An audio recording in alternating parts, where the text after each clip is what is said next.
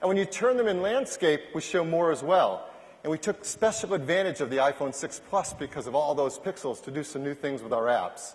So for example, the Messages app now has a new horizontal 2-up display. Your weather shows more of your day. Stocks, for those of you who follow stocks, you get a great horizontal view now with 2-up. Mail has 2-up so you can see your inbox and your messages. And when you bring up the keyboard in any of your apps with the iPhone 6 Plus, that keyboard takes advantage of the display area to give you some more keys, for example, dedicated keys for cut, copy, and paste. There's even a new horizontal home screen view if you like to work this way with your dock along the right-hand side. So we do everything to take great advantage of these huge displays and make them more capable. Now, one of the things the teams worked on is to help you not only feel great in your hands with these phones, but make it easier to use.